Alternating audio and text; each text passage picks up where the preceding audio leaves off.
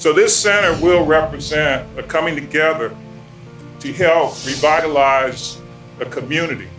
But most importantly, it will represent a place that will provide people who live in the city with resources that they need and resources they deserve. And again, just the name of a community healing village speaks to that purpose.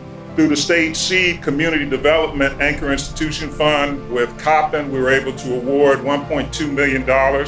In addition, in our 2022, we put in, I guess, the pre-seed money of $1 million in the capital budget that went in to support the project and let people know that this was serious and that the state had the back of Muhammad and his partners on this project.